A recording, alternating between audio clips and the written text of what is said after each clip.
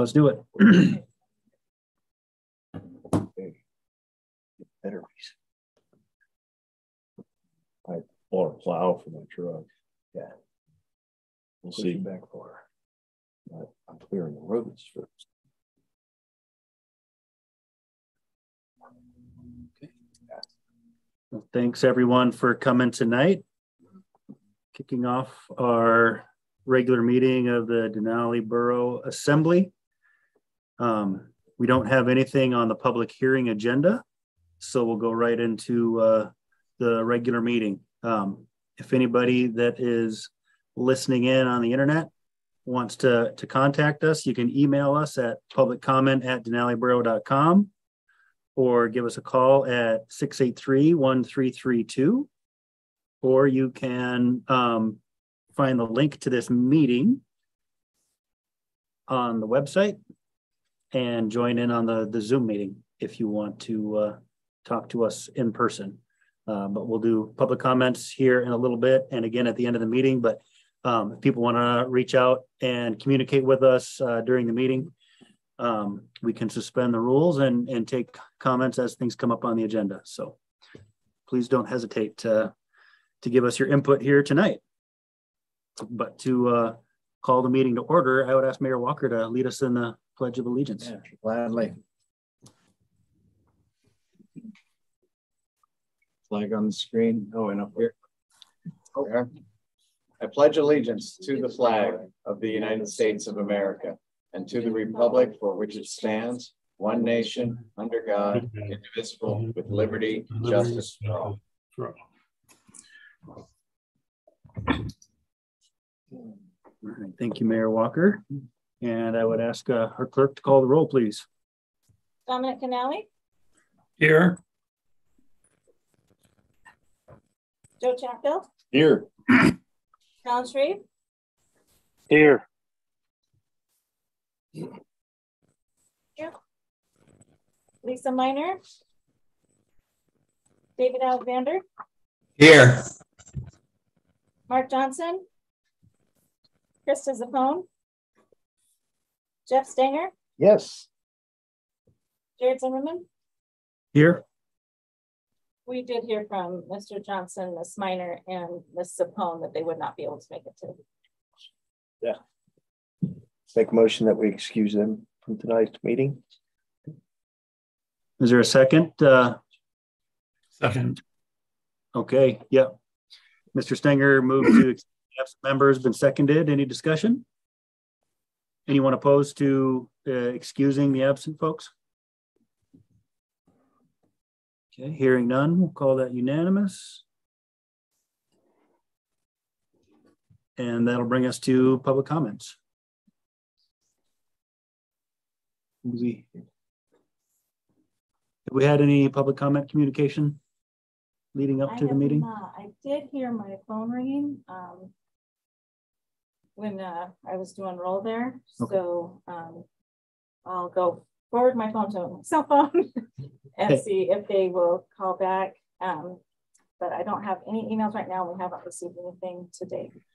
I do see Representative Kevin McCabe on the Zoom call. Okay. You have something to say? Okay. Hello, everybody. Yes, Representative Kevin McCabe.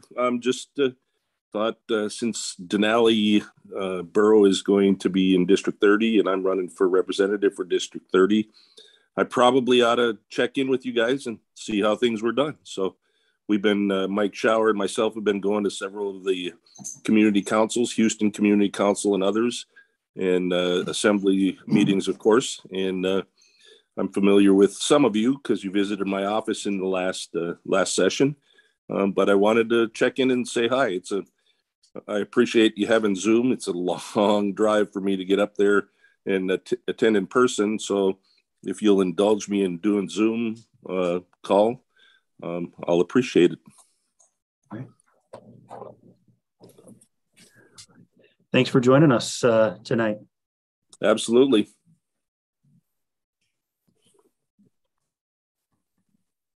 Well, I'm not sure if I think you probably got them at our last meeting, but we did have legislative priorities. that we shared with folks when we send our team down to Juneau. But I'd be curious if you just want to share any kind of priorities that you have, or that you would, that you kind of want to share with folks up here. We do have some folks that listen in. I'm sure. I'm happy to do that. So my philosophy as a representative is your priorities are my priorities as constituents. So I'm happy to bring those forward. I'm in District 8 currently, and of course, roads are a big priority. Big Lake Road is horrible. I've driven the parks now 4 times in the last 2 months, and the parks need some work. I've already told the DOT that I'll be talking to them about more than just Big Lake Road if I should get reelected. And they were, I would hate to say that they were happy about that, but they at least understood where I was coming from. So another thing that concerns my constituents in the Big Lake area that I've been talking to, as well as we've been up to Healy, and we went all the way up to Clear Lake Lodge and had an event up there. So election integrity is almost surpassing the PFD right now as a major concern for folks. And I don't necessarily disagree with them. If we don't have our vote, and if we don't have a assurance that our vote is at the top of the government's list, then we really don't have a country or a state. So I'm focused on that. Senator Schauer is also focused on that. Ranked choice voting, in our opinion, is a problem, and we would like to see it gone. So most of the Republicans in the legislature currently are campaigning on that they would like to remove it from the statute. We can't do that till February 17th because it was a citizens initiative, but it's a problem. It's been a problem. It was a problem in the primary. People don't understand it. It's complicated. The other big issue that I hear all the time from my constituents is the Constitutional Convention. I was not a big fan of that for a long time, but I have noticed that there is now $2.9 million of outside the state money lined up against it, which tells me that maybe we ought to have it. You will know the issue by the enemies of it, right? So there are. Mike Schauer and I have been looking into it very deeply, and just for your consideration, you get, as a citizen, you get 3 votes on this. You get to vote for the Constitutional Convention, you get to vote for the delegate, and then you get to vote for their product. So the citizens actually have the ultimate say in this, even if there should be some folks that get on there that as a delegate, if they get on there and try to put in some sort of wacko amendment that we don't agree with, right or left, you get to vote on it. So that is, I think, the third thing that my constituents here in the district, in Houston and in the north end of the valley, are very concerned about. One of the other big issues in Willow and Houston anyways is flooding. I suspect you all are a little bit too far north to experience much of that, but that's another thing that we are working on. So I would love to hear from you guys.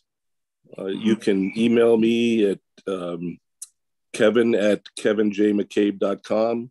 You can call me. My cell phone number is 907-229-3721. Or you can call my legislative office, and forgive me, but I don't know the number for that, but it's on the state website. I never call there. So but my cell phone number reaches me 24/7. I'm happy to answer any questions. And I am hoping to be the representative for District 30, despite the fact that it's 3 times the size of District 8. I might have to invest in an electric vehicle and take part of in the charging station there in Canwell to get all the way to the north. So anyways, I appreciate the questions. If you guys have any questions, I'm here to answer them.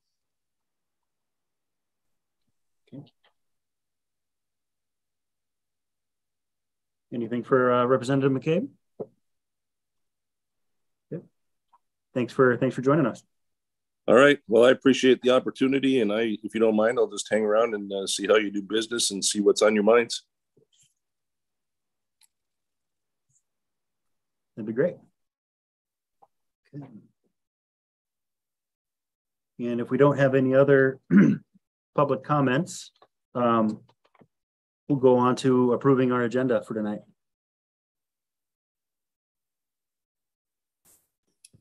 Make motion to approve the agenda for tonight's meeting. Second. Okay, moved by Mr. Stanger to approve, and it's been seconded. Any discussion or changes to the agenda? Anyone opposed to approving the agenda as it sits in front of us? Hearing none, we'll call that unanimous. And we'll go on to approving the minutes of the September 14th regular meeting. I move to approve the minutes of previous meeting of September 14th, 2022. I'll second. Okay, moved by Mr. Denali to approve the minutes, and it's been seconded. Any discussion, changes, or amendments to the minutes? Anyone opposed to approving the minutes? Hearing none, call that unanimous. And we'll move on to partner report. And we have Trooper Minor with us here tonight for a partner report. Thanks for joining us. Yep, I was invited by Mayor Walker to come give a report, and I'd like to do this periodically as much as the Assembly wants us to kind of update you on what the state troopers are looking at. First off, I apologize, I'm not in uniform and I'm not there tonight. We just got done testing or qualifying with brand new weapon systems today.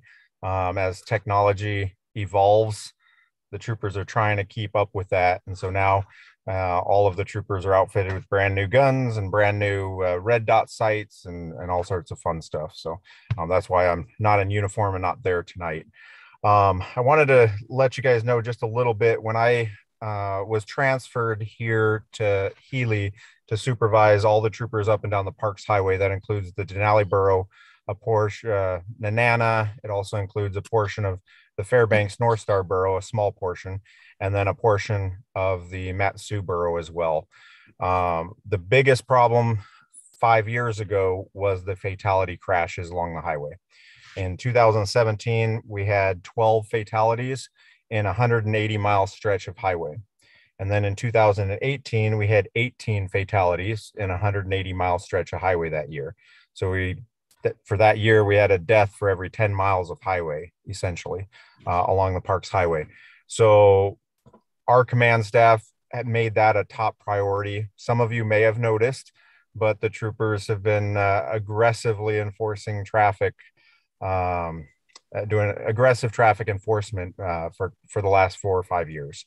There's no secret about it. We write a lot of tickets. We make a lot of traffic stops. But the numbers don't lie. And working with DOT, DOT actually put in a few extra passing lanes further south of Cantwell. They've also been very prompt to respond when we call them in the middle of the night and say, hey, this corner is really bad. We need a sand truck out here. We need a plow truck out here. They've been very accommodating at keeping the highway safer. In 2019, so just remember those other numbers, 2017 was 12 fatalities, 2018 was 18 fatalities. In 2019, the fatality crashes dropped to 0. In 2020, obviously there's the COVID-19, less people were traveling, but we had 1 fatality in 2020. In 2021, we had 0. And 2022, so far this year, knock on wood, we have 0. So the numbers don't lie. Our focus is not going to necessarily be shifting away from the traffic. We're going to keep aggressively enforcing traffic laws because we think that makes a huge difference.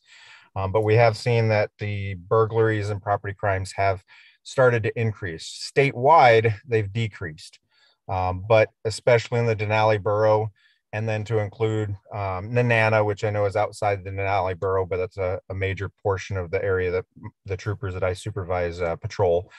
We've had a significant increase in burglaries and thefts. So we reached out, the city of Nanana, the city of Anderson, and the Denali Borough have all provided their assistance. And we won't go into real too much detail. I'll let Mayor Walker go into further detail if he wants to, but the borough has provided us with some equipment to help us try and cut down on some of those property crimes, as well as deter some of those property crimes. So they assisted in purchasing us some equipment. If you remember a few years ago, we did a bait trailer operation where we set a trailer out in a pullout, and we had it GPS tracked, and as well as a number of other systems in place. And I had it in the Denali Borough for about 2 weeks, and it didn't get stolen. So that was a good sign. I took it up to Nanana, and it got stolen within a couple of days. And then we ended up making a good case off of that. So some of that equipment will go towards additional operations like that. It'll also help some residents who can't afford some security cameras and stuff like that, where we can deploy them specifically to hot spots where we've seen an increase in burglaries and thefts.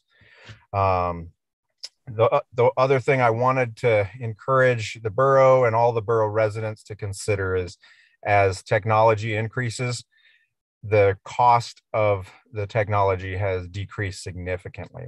Most of our property crimes, if it does not have a tracker on it, if it does not have video or game camera footage, most of those property crimes are not being solved. We don't endorse a particular company or anything like that, but I'm sure you are aware of companies like Ring and Arlo, and I'm sure there's lots of different companies that offer easy webcams, security cameras that you can set up at home. And we encourage residents to please consider, if you haven't already, looking into those. A few years ago in Cantwell, there were six burglaries from cabins that were all burglarized in a short period of time. And fortunately, one of the residents had some game cameras up. One of the photos from one of the game cameras, a couple of the game cameras were spotted by the thieves and actually stolen, but one of the game cameras was not spotted and got us a picture good enough that we were able to identify the suspects. They lived in Anchorage, and long story short, a SWAT team went and hit their house with a search warrant, and they were able to solve over 25 burglaries and thefts all the way from Homer up to Fairbanks, based off of that one photo that finally gave us enough to figure out who the suspects were. So I encourage residents, you can buy game cameras nowadays for $50 on Amazon, or go to Sportsman's Warehouse. They have similar ones. They have cell phone enabled ones that'll text you a photo.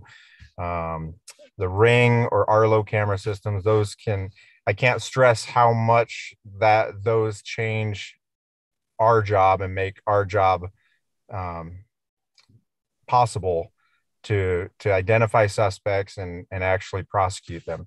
We have had a few cases where families have been at sports events or out of town, and they get the Ring alert on their phone, and they send it to me, and I send a trooper out. We're able to catch people out on the highway.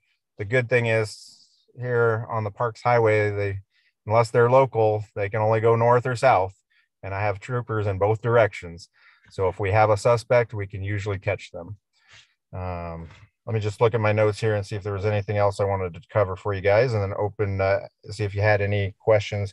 We are going to be doing, and this is not a secret, I think it's important to put this out there. We are going to be doing some more bait operations. They may involve things like, for an example, we put trackers in chainsaws, and we leave them in the back of a pickup truck at a store, and see how long it takes for somebody to steal it.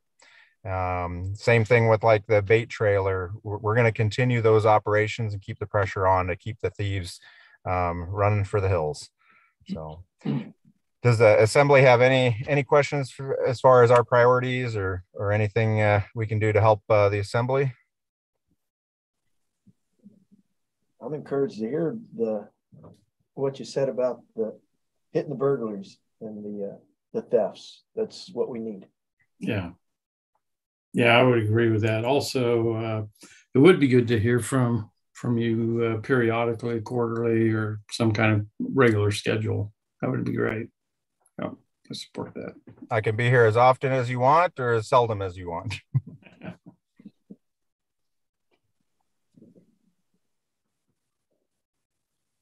Okay. Well, thank you, Trooper Minor, for joining us here tonight, and thanks, Mayor Walker, for extending that invitation.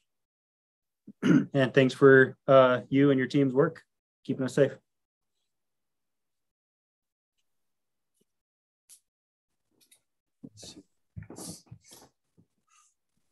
Don't see anyone else on the call for a partner report. Okay. And not a planning commission report this evening. Right. Okay. I can include some of that in my mayor's report. So we'll move on to the school district report. And thank you, Superintendent Polta, for joining us. Well, it's a pleasure to be here.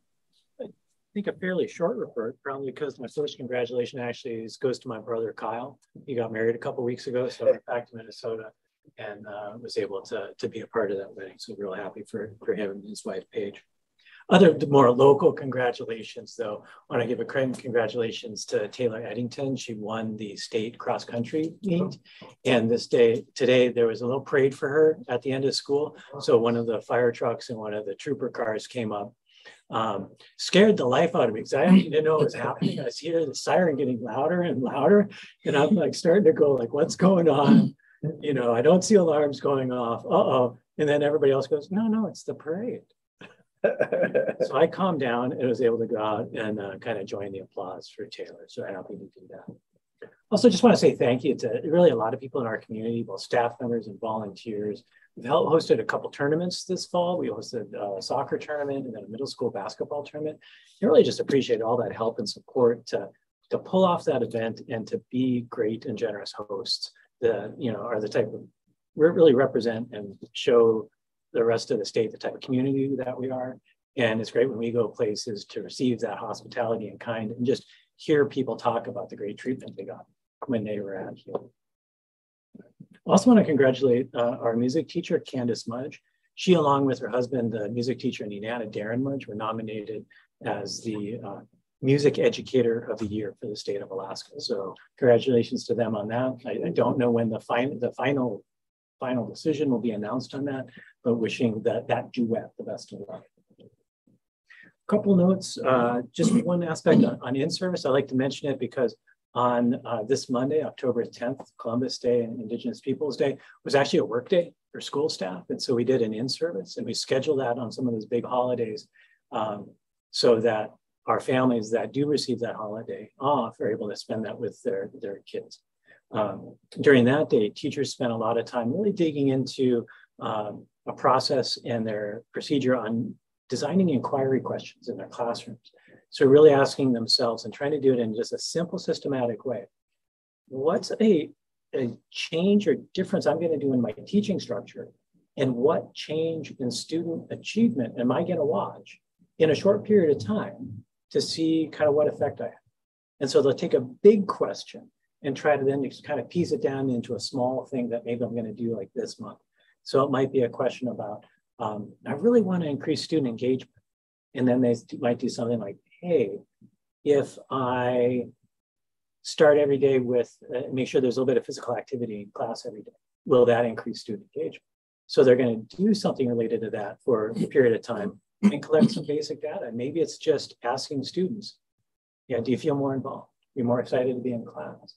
Something so that at the end of the month, they can sit with other teachers, look at that data, see that change that's driving that big picture change they look at, and kind of inspire them to just kind of see how those small changes can really build up to the differences and help people kind of just see the progress that they can make with students.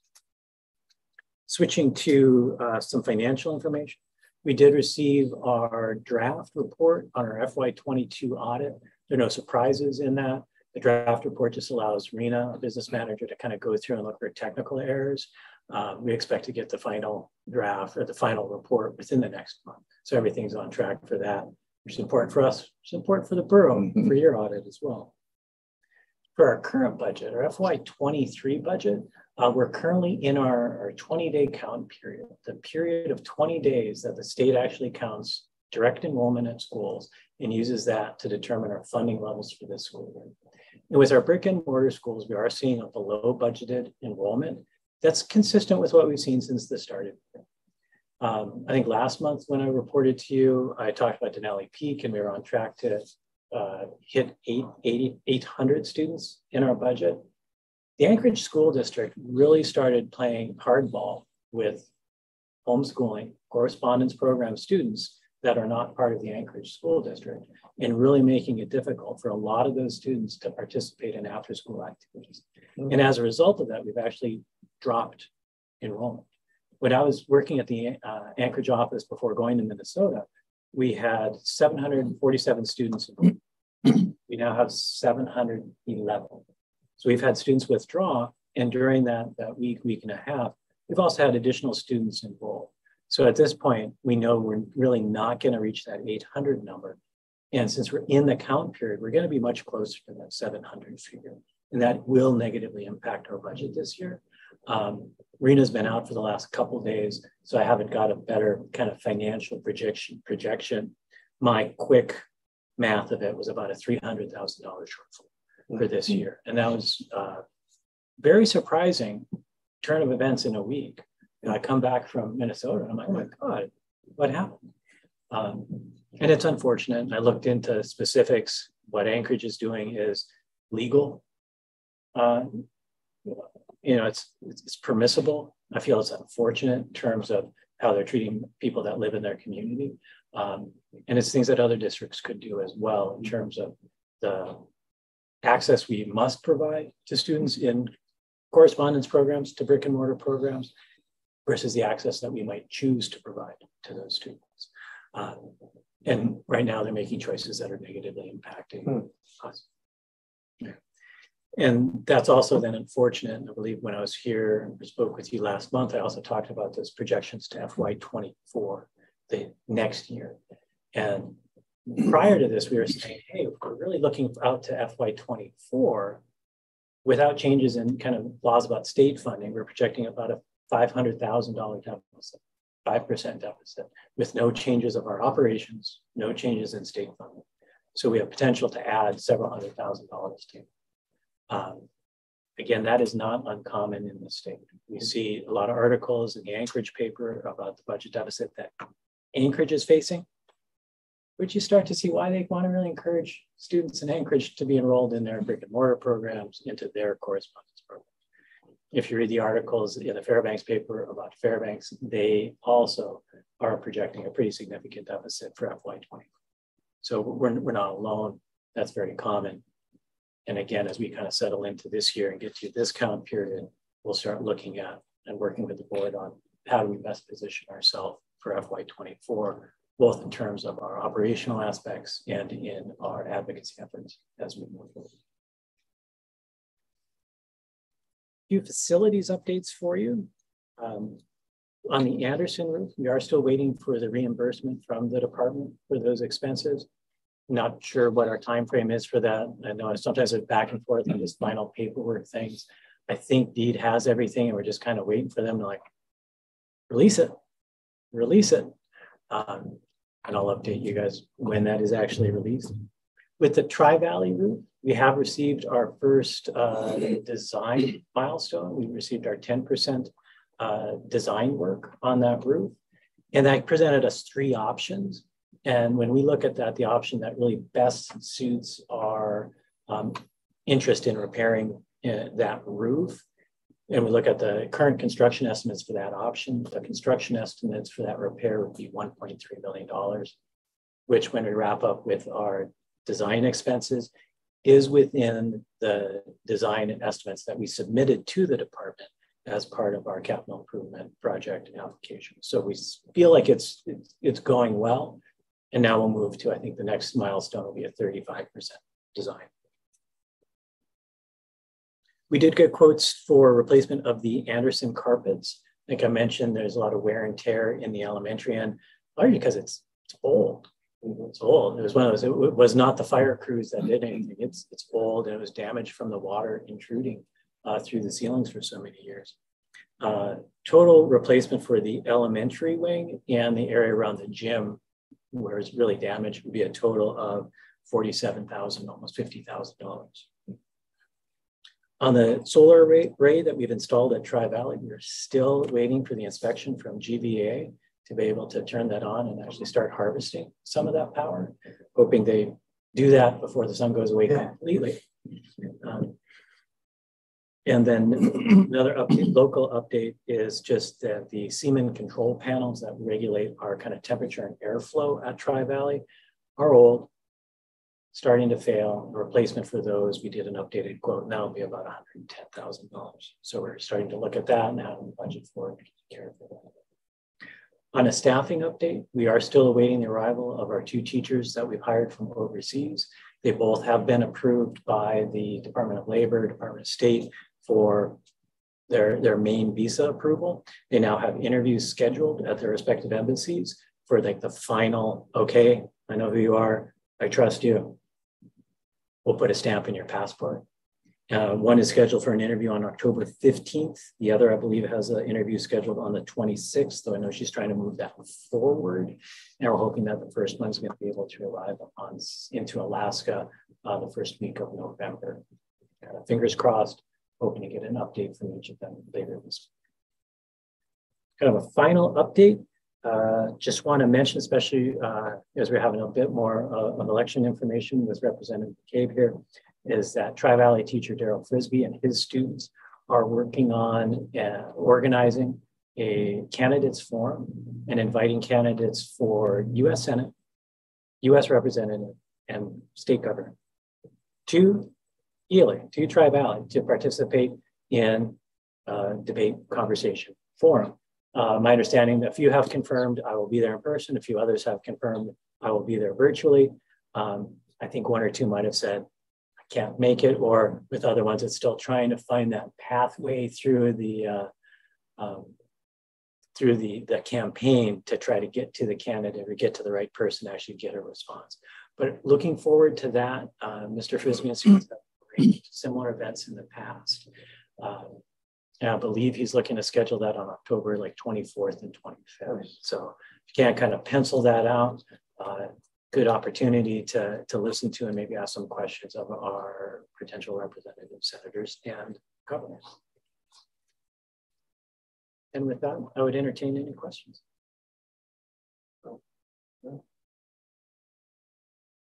Anything for Superintendent Volta?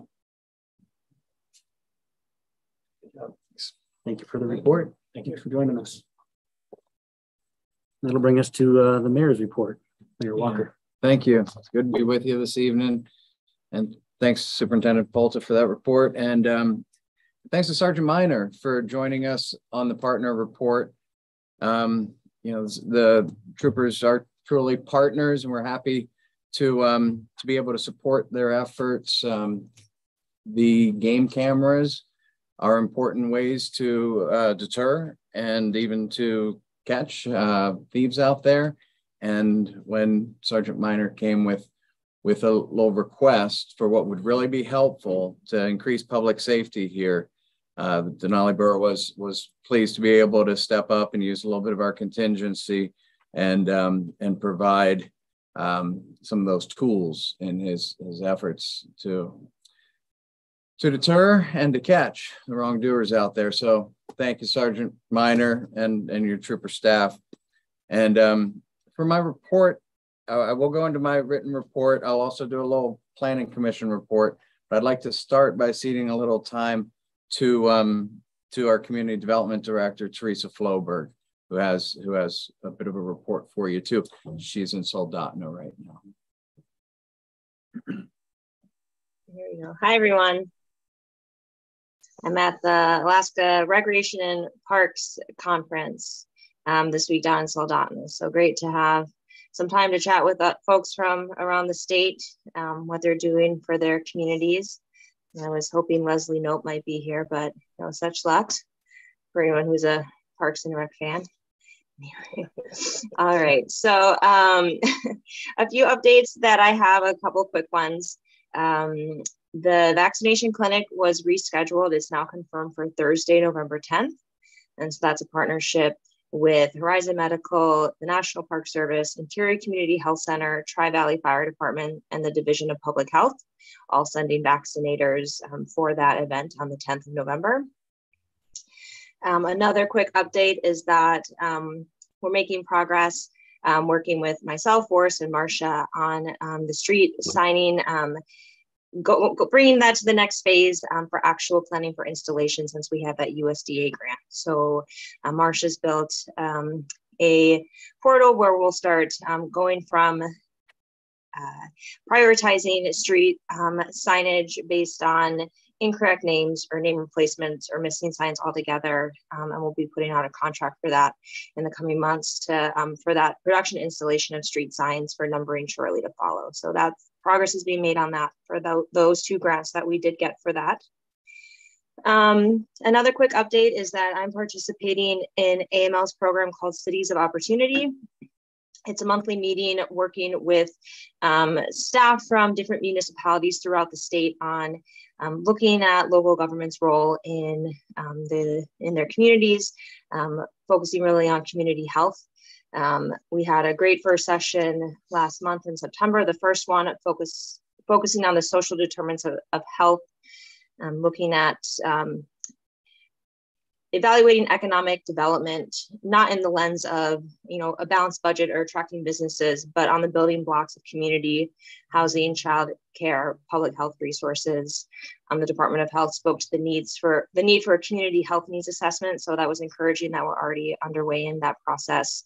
I'll share the summary of the session in the minutes for anyone who wants to read it separately. And I'll offer that just every month as a recap for that Cities of Opportunity and what we're learning for our borough. The main update I want to give, and Amber, if you are able to share that document and jumping to page 2 of it. DOT has a program that has come back into funding. It's on a 3-year cycle. It's for the Community Transportation Program and the Transportation Alternatives Program. Again, it's a 3-year cycle. In 2019, the Healy Spur Road was awarded through CTP. TAP was not funded in 2019, so it's been quite a few years since this opened up. And so it's the Community Transportation Program and the Transportation Alternatives Program. It's looking at projects off of the National and Alaska Highway System. The CTP is focused on roads and bridges off that main highway. And then TAP is transportation alternatives, so looking at trails and bikes and non-motorized transportation. It's the early phases of that program. The first deadline is a notice of intent to apply through their portal. That's October 31st. So at this phase, where municipalities or any public body needs to submit projects they'd be interested in being considered, and DOT will evaluate the ones submitted for eligibility and competitiveness, and then reach back out to the public bodies on an invitation to actually apply for different programs. And so what we've done and what the Finance Committee reviewed on Monday is a list of projects that are from the current STIP needs list that DOT has identified in the Planning and Environmental Linkages study that DOT did and completed this year, projects from our own CIP, and then other ideas that have come up over time, and some need has been identified. And so the list is in front of you and on the screen for what, we can submit as many as we want. There's no obligation at this point. The next phase, if any would be selected, that's when we start needing to revisit what is economically viable as far as a match requirement, what has support for a project to move forward. But just wanted to put on your radar the suite of projects that we're submitting. The CTP and TAP are funded through these increased infrastructure dollars that are trickling down to state programs. So this is kind of this first effort we're making at some of these infrastructure programs. And we'll keep the assembly updated if any of these are selected by DOT to be invited to go through the formal application process where a schedule, scope, and estimate would be identified and then ranked against other projects in the state. And then we had a great conversation with Talon and Dominic on Monday, just reviewing this and some ideas that are now reflected in this version. Any questions on any of that? this CTP or any of the quick other updates I provided.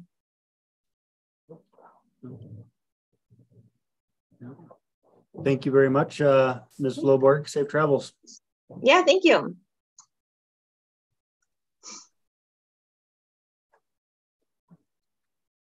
Yeah, Mayor Walker. Yeah, thanks. And so thanks for that, Teresa. And I will kind of continue on that. We'll call it the Finance Committee report.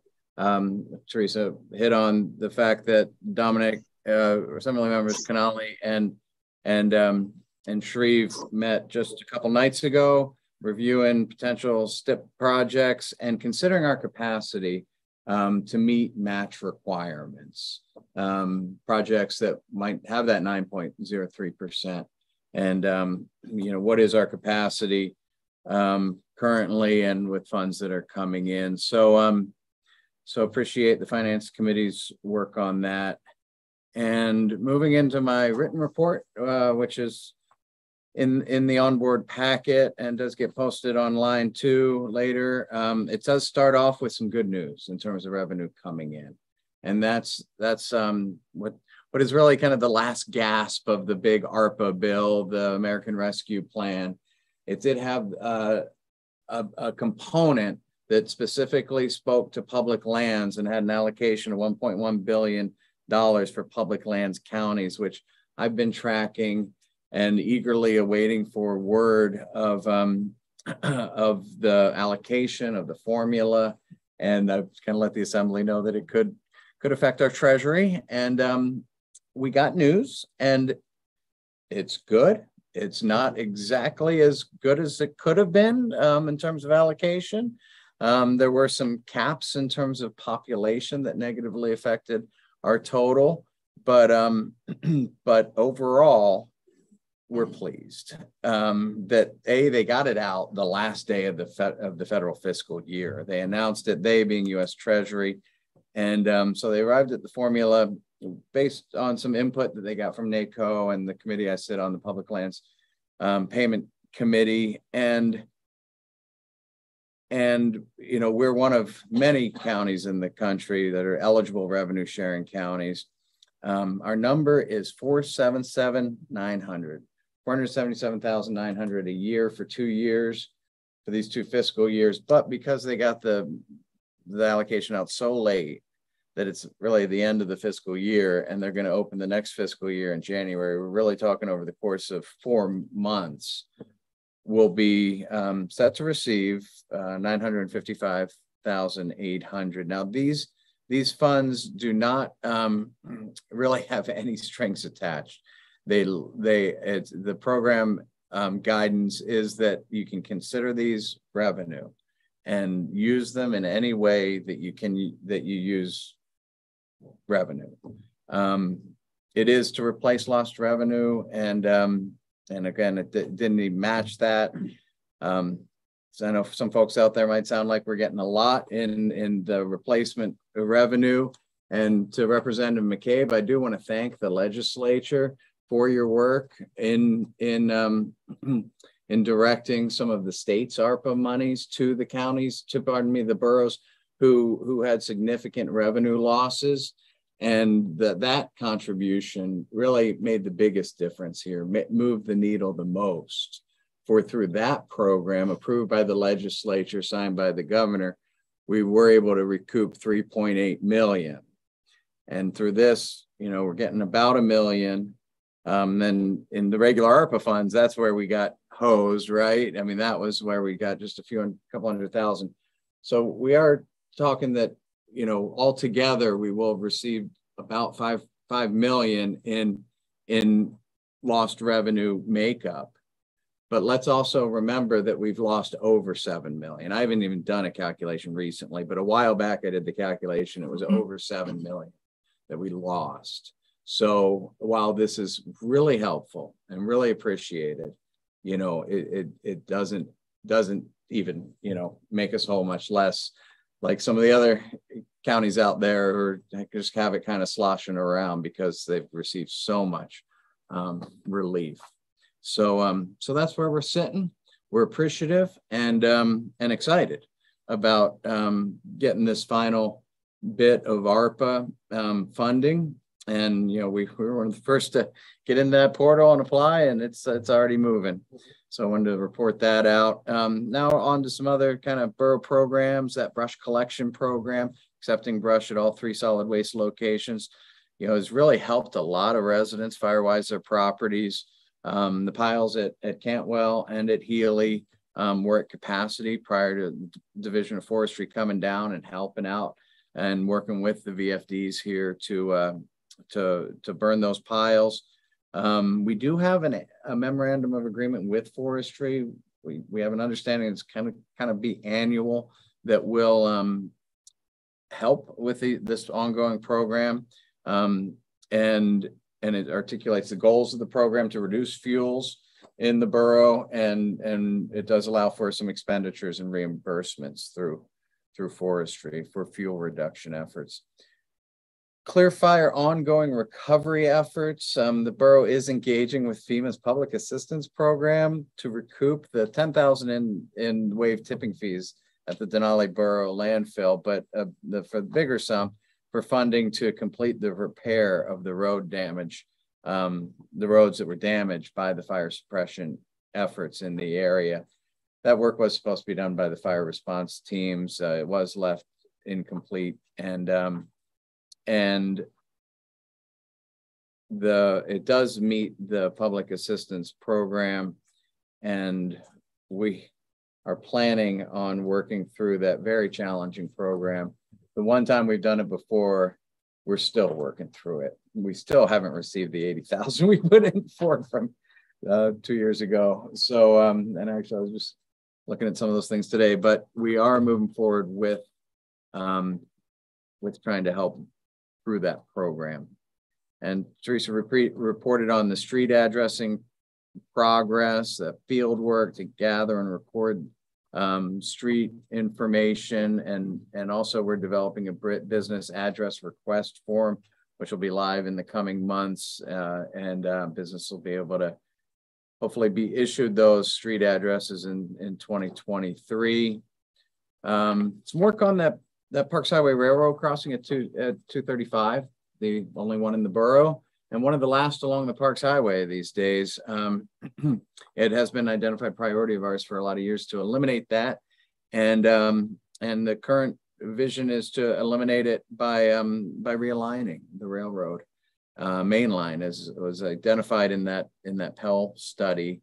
And in that Pell study that looked at transportation priorities in the area, it ranked it really high. It's a high priority project. And recently I did write a letter to the U.S. Transportation Secretary Buttigieg, supporting the state of Alaska DOT's application under the Railroad Crossing Elimination Grant Program. So we're hopeful to get some movement on that long-standing need, and actually really big project moving a railroad. I want to let you know that AGDC, that's the Alaska Gas Line Development Corporation, that state-owned corporation, they're planning to hold an informative public meeting and project update here in Healy at the Tri-Valley Community Center. It's scheduled for Wednesday, October 26th, with a time to be determined. And the borough has submitted a grant application for the Community Wildfire Defense Grant. There's a lot of initiative and resources going into wildland fire prevention and mitigation efforts. And to take advantage of those, you need a plan. And so with the goal of developing a borough-wide CWPP, Community Wildland Protection Plan, we did ask under the defense grant for $96,000. And we are, with a idea of developing a strong plan with local input. Take some time. It's going to take some time to go around, engage, of course, the fire departments, engage residents, and come up with a strong plan, and capture some of those CWPP monies and get some good mitigation projects going here. We know we've got some real hazards, especially with the spruce bark beetle kill that we're seeing. At the last assembly meeting, the assembly did discuss excessive highway noise due to compression brake systems, Jake brakes. And I did a little research on that. Just wanted to bring some of that back. I did share with a couple of the assembly members who expressed interest. The industry information and a knowledgeable local resident all said that properly muffled systems are not the issue. That non-enforcement of straight pipe or non-muffled systems is the issue. And as a borough, I don't see how we get our arms around that. I mean, that's almost more of a state regulation kind of thing and the only municipality I found in Alaska which does regulate Jake breaks within their municipalities is kind of the rather compact city of Soldotna at the bottom of that big hill. So I wanted to share that information, and also wanted to let you know about that AML, that's the Alaska Municipal League annual conference in December. It's December 7th to the 9th down in Anchorage at the Denali Center. And also just to maybe put that on your calendar radar, but also please do consider that really valuable training called newly elected officials training. And you don't have to be a newly elected official to gain from that training. I've participated in a couple different times, and I was on the assembly for many years before I went to my first, and got a lot out of it each time. Really good, valuable training. That's on November 30th. And to register or approve any travel to attend, do contact the borough office. And finally, I want to tell you a little bit about some work with MTA on a broadband grant application that could serve the southern part of the borough. They've been working on an application under the Reconnect 4 program. You know, they're looking to hit unserved and underserved areas. They've got a project area from Colorado Lakes at milepost 187 up to milepost 235. And it does include 365 different service locations, all of them either unserved or underserved. And the grant application does include a requirement to receive consent from any tribal areas to be served. And so been working with the native village of Cantwell and with Otna Incorporated. And we're going to continue to engage and encourage favorable consideration of that grant application. You know, if it does go in, it's just an application. Like we've been through this before. We weren't successful in a previous application, but it really is important to address our collective, you know, lack of digital equity. You know, in some of my communications, I was defining digital equity, and that's what these federal funds are intended to help support and to raise us up in digital equity and uplift our communities. So looking forward to a positive outcome there. And the same program, different program, different program, different agency actually altogether. The one we partnered with MTA on a different scope project, that was through NTIA. That's the National Telecommunications Infrastructure, I think, agency, and this is through USDA. So it has different requirements. You know, tribal consent was not part of that other project, and so this was the first time that they're considering that, and they're working through their process. Question from Mr. Denali. Just a quick follow-up. So the deadline that was yesterday at 4 p.m., is that still fluid as this other consent issue is being considered? There's more time allowed for that? Yeah, thanks for that, Mr. Canali. There was some urgency, as I understood that there was the deadline of yesterday. From MTA, they're saying that was kind of an internal deadline that they can work with. And, you know, the application is due beginning of November, but at the same time, MTA needs time to prep everything properly for their board meeting. That does need board approval, and that's coming up. So they've extended it a little bit, and we're working on it. and then we're hopeful at this point.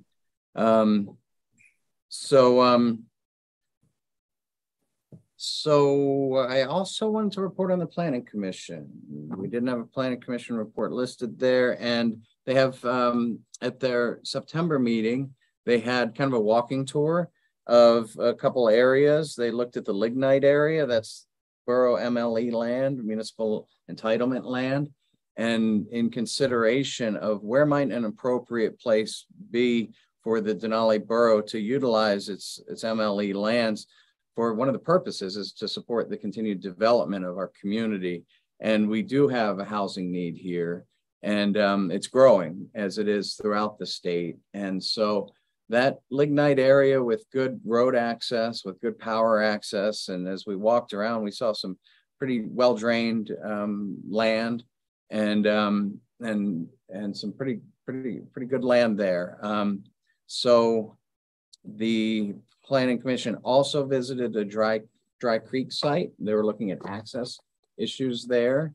That was the September meeting. Their agenda for the October meeting next week definitely includes continued work on a possible development of a subdivision, and just looking at the lignite area map, just looking at the Pangini lignite management plan, those types of things, those early steps. And their agenda also includes a street naming change. Since we moved forward and named all the streets in the borough, that was quite an effort. Now we have a process for people to change them if they so choose and follow the process. And one road down in the Rock Creek area is proposed to be changed. A permit for that archaeology excavation that's been permitted for years up in the Little Pangini, that's coming to the Planning Commission. And those are some things they've got on their agenda, including revisiting the Dry Creek access resolution from last year. And that's, I think, concludes my report. Thank you. And I'll be happy to take any questions you might have. Anything from Mayor Walker? Thanks for the report. Well, bring us to assembly comments, and I'll start up with Mr. Canali and seat A. Thank you, Presiding Officer Zimmerman.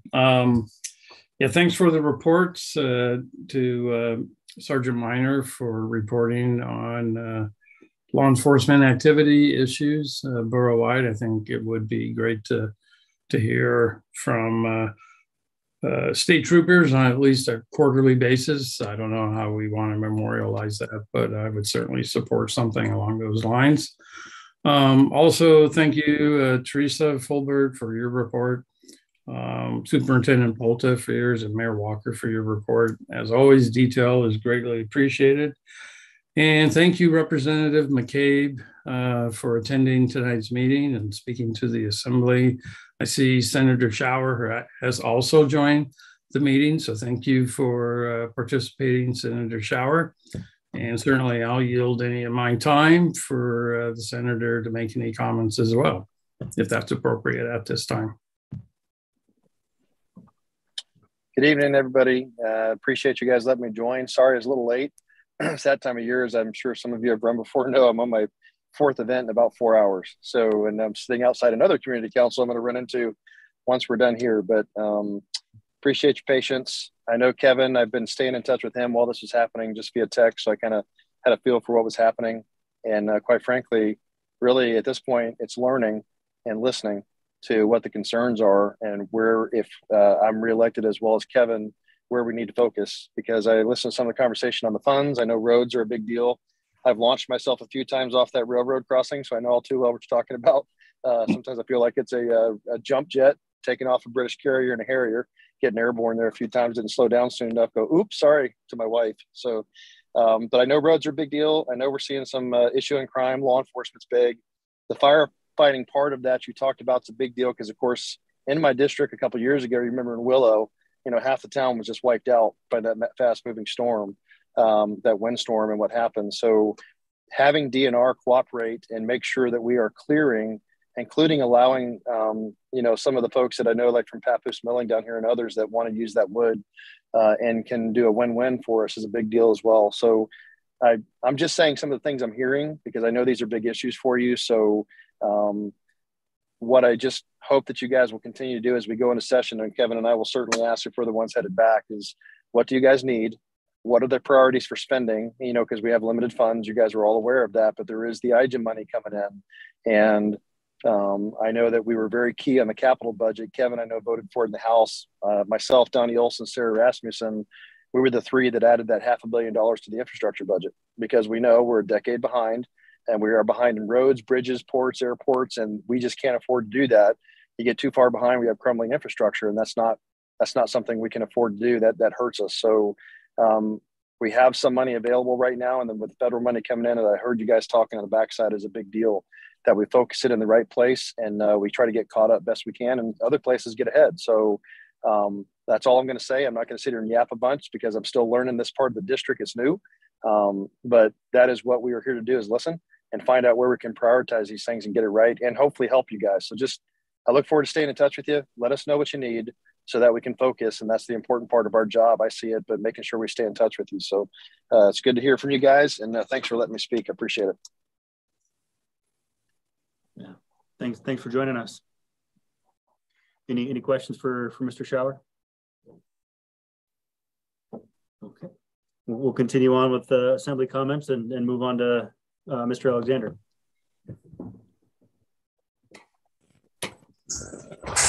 To say thanks for the reports. They're thorough and very informative.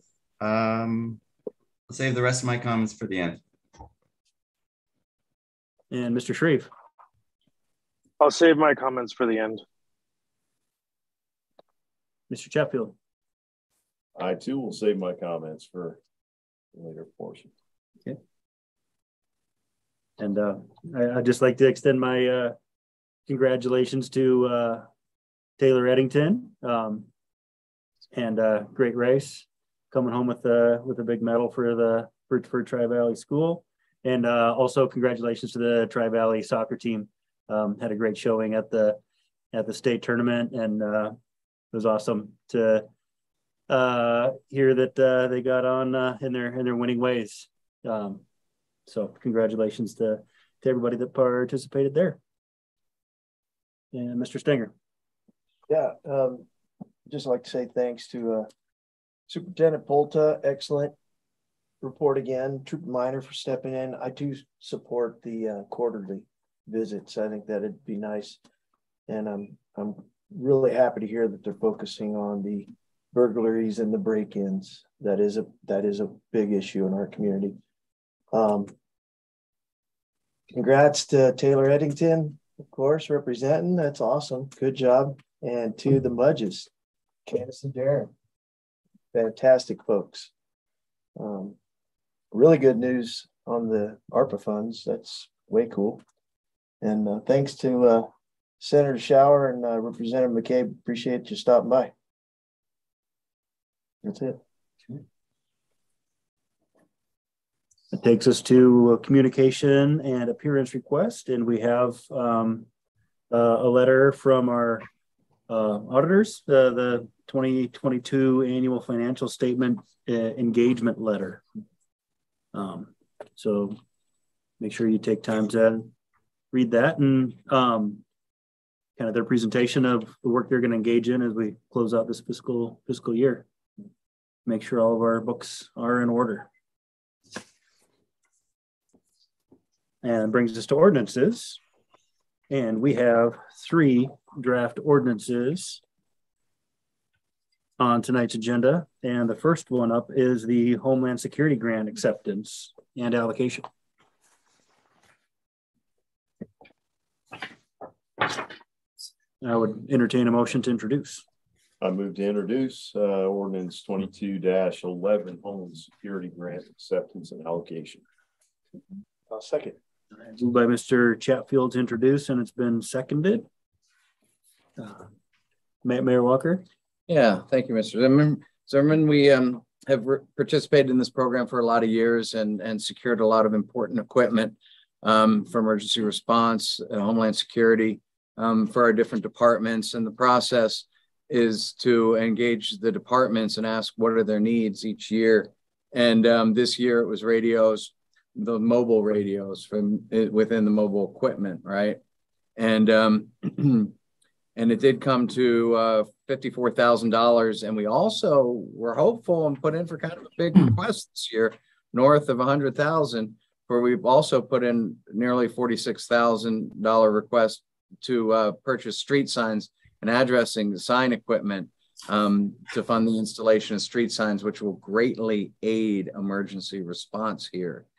And we're very pleased that both requests, the full ask, was offered this year. So fantastic news, and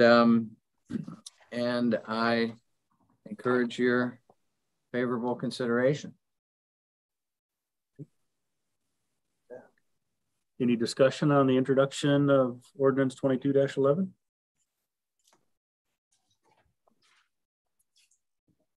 Mr. Alexander. So this is a grant with no contribution from the borough? True. Yeah, a lot of the other grants that we're talking about these days have those matches, 20% or 9%. Yeah, this longstanding program has always been 100% grant program. Mm-hmm. Yeah. And I'll just mention that, combined with the USDA small business grant that we got for street sign installation, that totals 114. We're up to about 160 we've got for that big project, so we're feeling good about it. Mm-hmm. Oh. I would ask for a roll call vote on introduction, please. Joe Chatfield? Yes. Dominic Canali? Yes. David Alexander? Yes. Jeff Stanger? Yes. Alan Shreve? Yes. Jared Zimmerman? Yes. It's introduced. Is there a motion to postpone to the next meeting? I move postpone to the next meeting. Second. Moved by Mr. Chatfield to postpone, and it's been seconded. Any discussion on postponing? Anyone opposed to postponing? All right, hearing none, we will see that at our next meeting and move on to draft ordinance 22-12, an ordinance appropriating up to $65,000 from the Capital Improvement Project Fund for design work for 2 identified capital improvement projects: outdoor recreation and parking improvement at Tri-Valley School and covered cold storage at the Denali Borough landfill.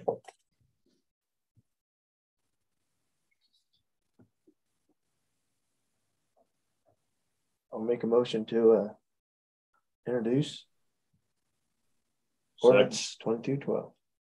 Second. Okay. Moved by Mr. Stenger to introduce ordinance 22-12 and seconded. Mayor Walker. Yeah, thank you, Mr. Zimmerman. I can't quite spit that out this evening. It's a big name today. Thank you, Jared. So this ordinance takes the next step in our capital improvement program, wherein in the spring we approved that ordinance identifying those capital projects, and we did say that this year we would commit to the design funds out of our capital improvement fund, right? And so the sums are just the same sums that were identified in the CIP list, the capital improvement program, and we're excited to get moving on these projects. They're both really needed as cold storage, but also really recycling at the Denali Borough landfill. For that's a lot of the things that we store and handle and move through are items that are going to be recycled. And sometimes that's drums of oil-based paint and other liquids. They're to be managed in a covered environment would be best.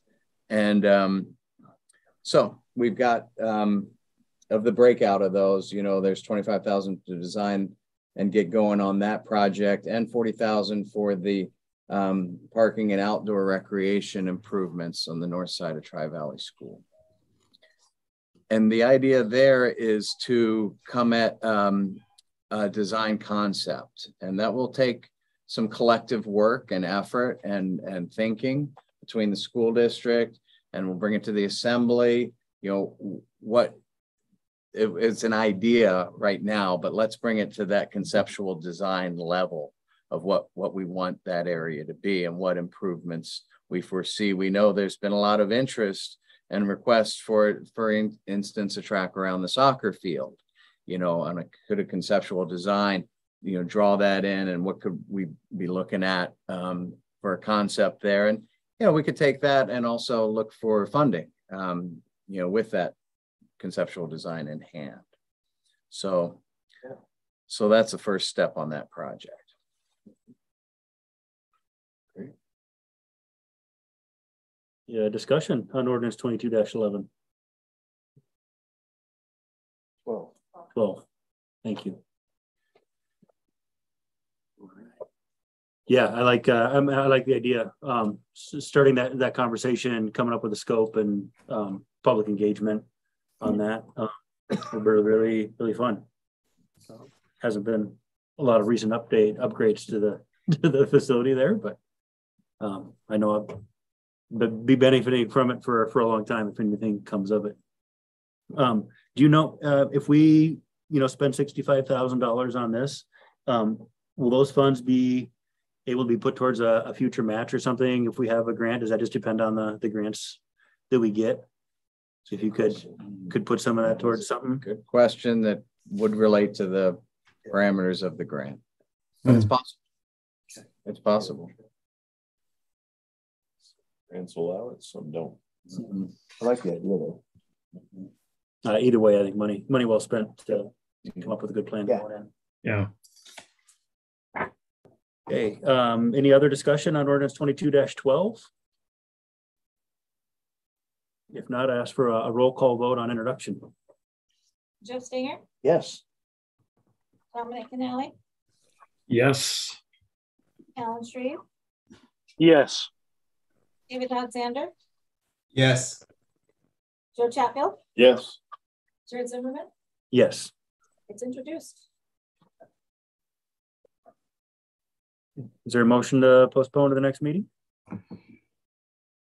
I move to postpone. And I'll second. Moved by Mr. Chatfield to postpone. Any discussion on postponing? Anyone opposed to postponing? Okay, hearing none. That will be postponed and bring us to ordinance 22-13, which is an ordinance to amend the title of Denali Borough Code 9.15. Mayor Walker. Thank you. This short and simple ordinance is the definition of code cleaning, meaning when you come across something in the code that just isn't as intended, and let's fix that. And that is the title of 9.15 is currently zoning local option. Within that chapter, you find our definition of what the borough zoned, which is general use, which includes pretty much every type of use except for a handful of impactful developments that would be permitted under the conditional use permit system. That permit system is under this chapter. And you find local option under this chapter too, but you find all that under this chapter. So if you're looking for the conditional use, as I was, and I said, oh, I have to look at the option chapter. That doesn't seem right. So let's fix that. Let's call it broader, more encompassing as it is, simple term zoning, and you'll find the different categories under there. I'll make a motion to introduce the ordinance 22-13. Right? Second. All right. Any discussion of ordinance 22-13?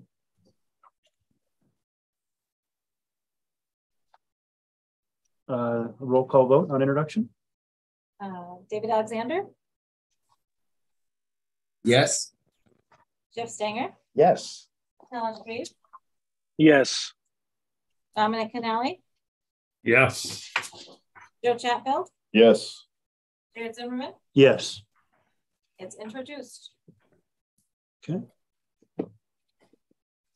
Postpone. Motion to postpone. Move, postpone, second. All right. Been moved by Mr. Stanger to postpone. It's been seconded.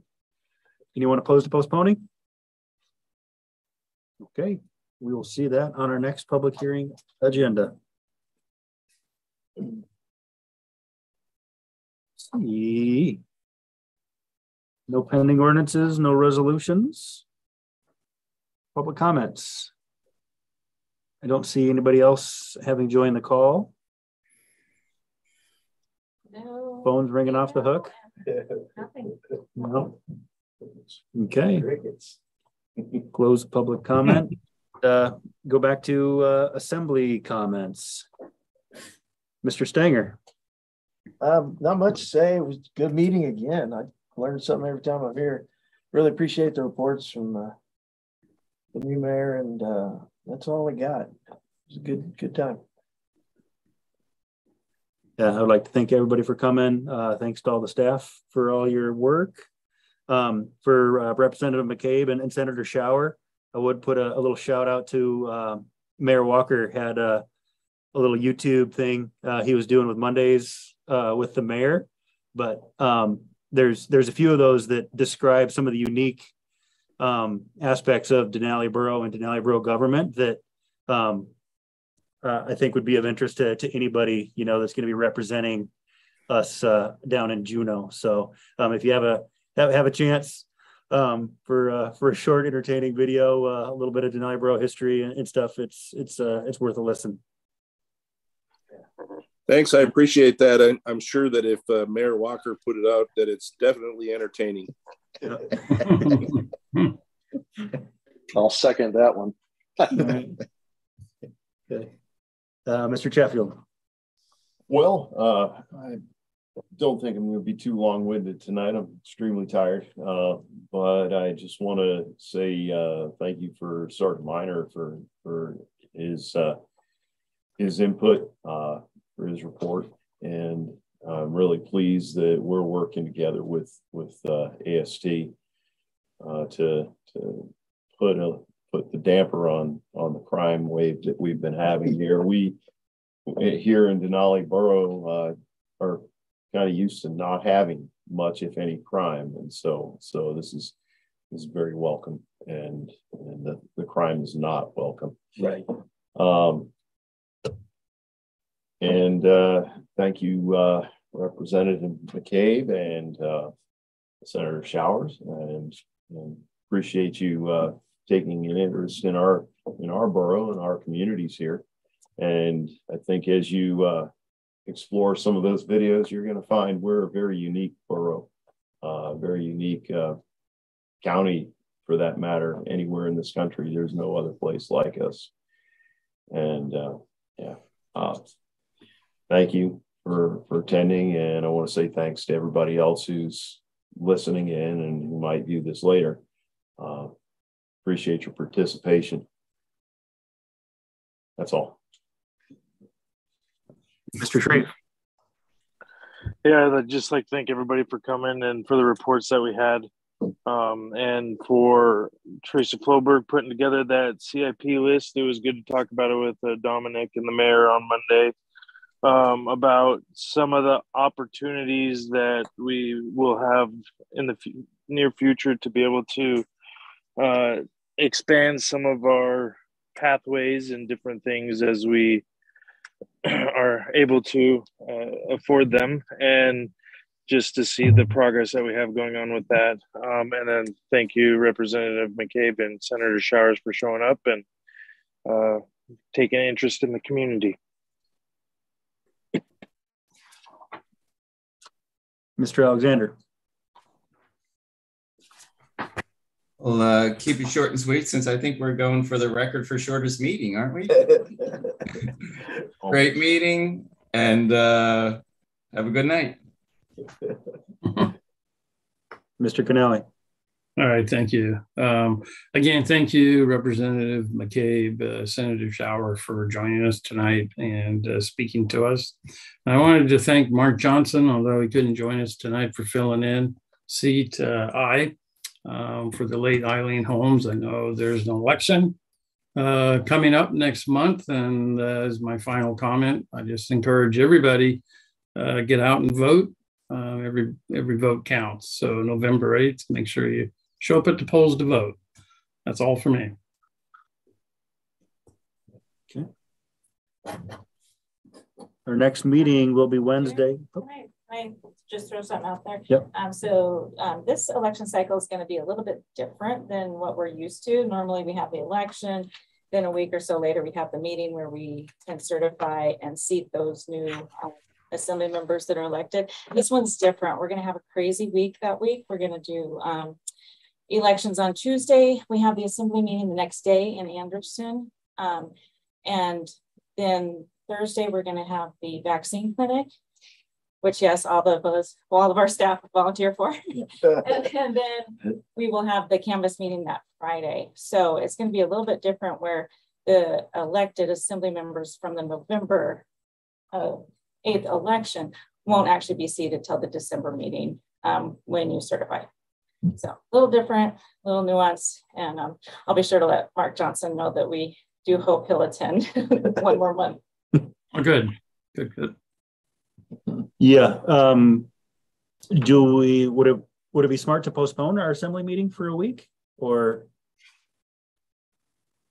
No, not necessarily the next week. We do have a planning commission meeting. They are working through quite a few things, and then the week after we're going to bump up into Thanksgiving holiday. So, yeah. So I think we'll power through. Okay. Energy drinks would be appreciated, and okay. We're gonna do great. Hot coffee in Anderson. All right. So yes, we will see this group up in Anderson at City Hall. At 6 p.m. Wednesday, November 9th. And I'd entertain a motion to adjourn. Move to adjourn. Seconded. All right. Have a good night, everybody. Thanks, everybody. Yeah, thanks, Representative. Thanks.